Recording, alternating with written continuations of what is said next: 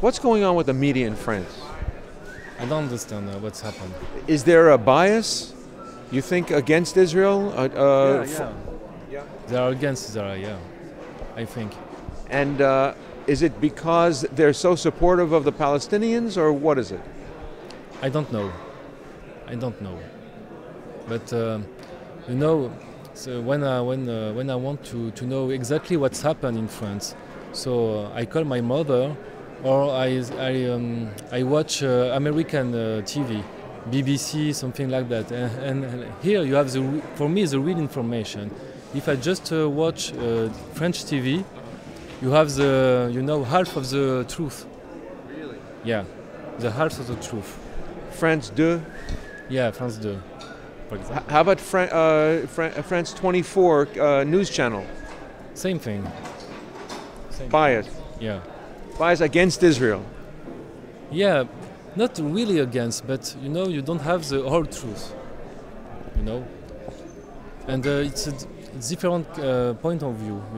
For example, if there is a problem in Israel and you have an attack of Israel because rockets, there is a rocket, and just after a rocket, maybe army Tzahal go to kill the terrorists.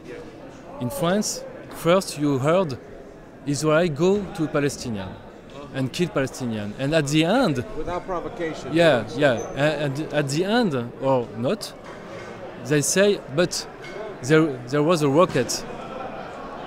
Okay, but it's not the good, it's not the good way. It's very strange. What kind of activists do you have in France? You have activists who act in protest and demonstration against Israel? Yeah, a lot. Yeah. A lot? Yeah. Where do you encounter them? How?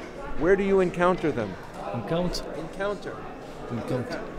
Where do you see them? Oh, the lot of I don't have the word in English, but not strike. Demonstration. Yeah. On the streets? Yeah. On the streets. In the plazas and. Yeah, exactly. Oh, yeah. And on the TV sometimes you have on YouTube, on internet. You have a lot of things on internet. I have a lot of friends on Facebook, and sometimes I see things very hard for me. Against Israel. Yeah, because I'm a musician, so I have a lot of friends who love my music. But sometimes I say, wow, they love my music, but what they say about Israel, it's crazy.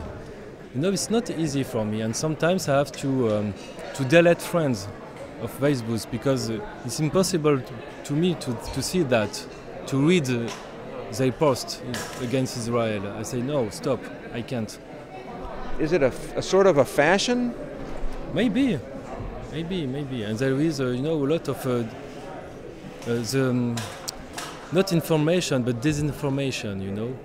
There is a lot of fake, lot of wrong things, and 2 years ago there was a picture of a soldier with a boy, a little boy, just under their shoes, with a gun like this, And a lot of people, of my friends, say, Israelian, you see Tzahal? And 1 year after, media proved that it's not a picture of Tzahal, but a picture of Syria. But no one came out and publicized that? No one. And no one apologized. And Charles Anderlan, he's clear now? He's clear? No one's blaming on him, Mohammed Al-Dura? On? Mohammed Al-Dura, they faked the news story? No blame. What about this new, they had the JDL, Jewish Defense League, was it in Lyon? They went and sought some vindication? Yeah, you have vindication, but I don't hear about that, me. I'm not, no. I don't know. Does France, do you think, have a problem from the Muslim population? No problem. It's not that. You have problem, but people are stupid.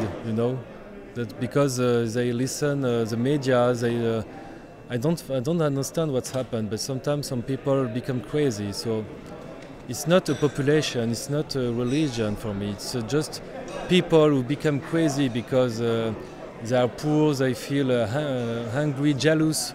They think that Jews are always have a lot of money, all Jewish are rich, all Jewish control the media. You know, it's always the same things in France.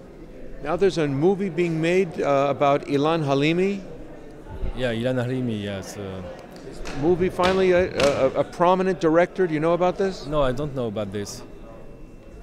But you know, you see what's happened for him. Unfortunately, it's crazy people who become crazy because I don't understand why, but they just want to kill Jewish. So it's crazy. It's crazy. How is it to be a Jew publicly in France today? It's not easy because if you are Jewish in France, a lot of time people ask you questions about Israel, about Palestinian, and sometimes you just want to say, "Oh, leave me alone, please. I'm French. You know, you have French passport. I'm French. Okay, my religion is Jewish, but leave me alone. Leave me alone." It's not easy, you know. If you say that you are Jewish, you have attack, you know. If you are in the evening with people, if you say I'm Jewish, okay, you're Jewish, so you are against Israel or for Israel? If you say I'm not against Israel, you have a lot of problem. It's better to say nothing. I'm not Jewish, leave me alone. Yeah.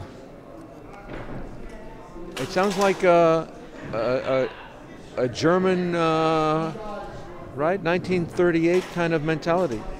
I don't know, but you know, for me it's better to say nothing because, if someone wants to speak about with me about Israel or Palestinian, I just say, can you tell me that you are open-minded? Because if you don't open-minded, I don't want to discuss with you.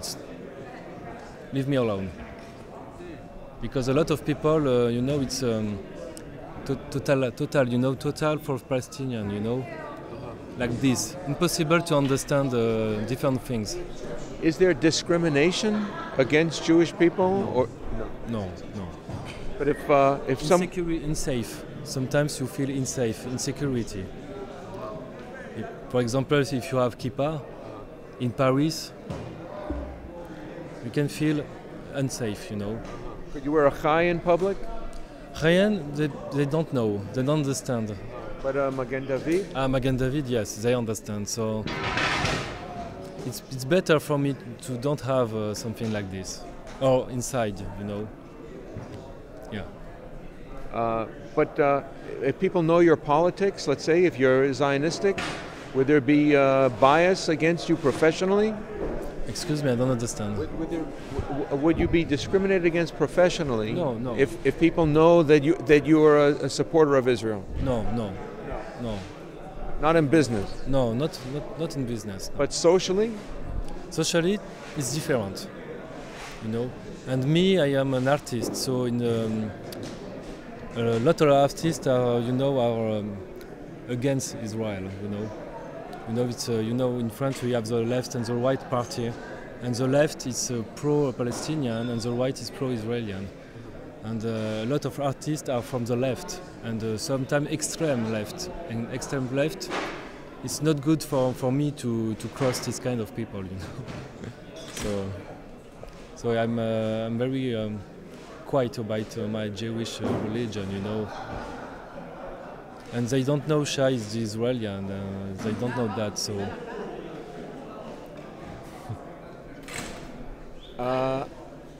Are you optimistic that France will resolve this issue?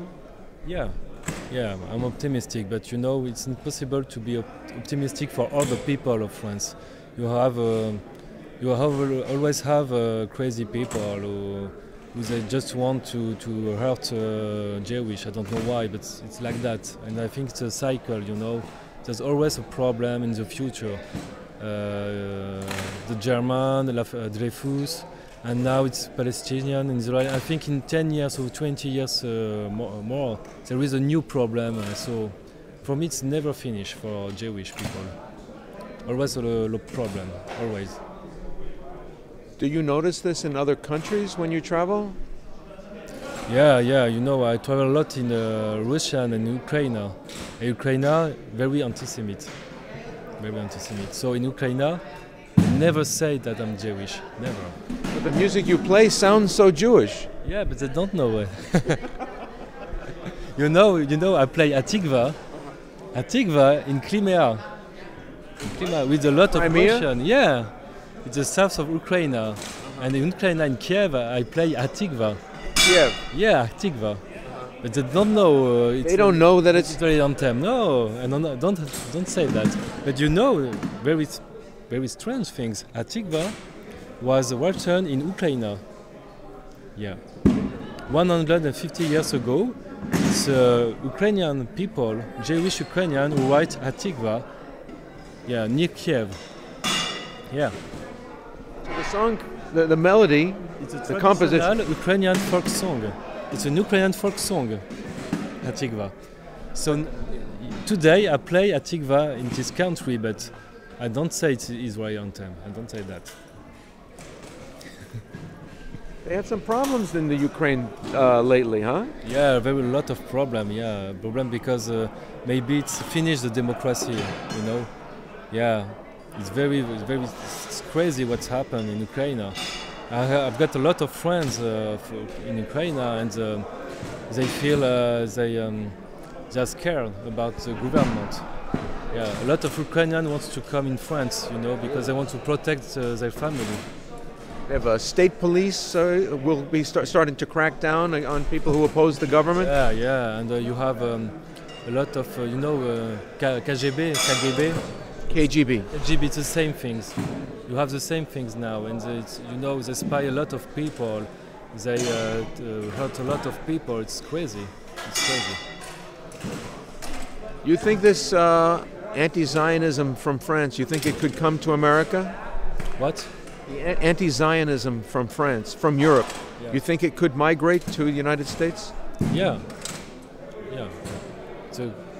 It's a good country in the United States. Yeah. Well, but we always follow the fashions of Paris and London, you know. Yeah, I know. But Paris is not like in a movie, you know. You have a lot of movie with Paris, and if you go to Paris, sometimes you can be. I don't have the word in English, but it's not what you think, you know. You dream Paris, but if you live in Paris, it's different, you know. So it's a beautiful city, but it's not like Amélie Poulain, or it's not a Montmartre, you know. It's not like that, but it's a beautiful city.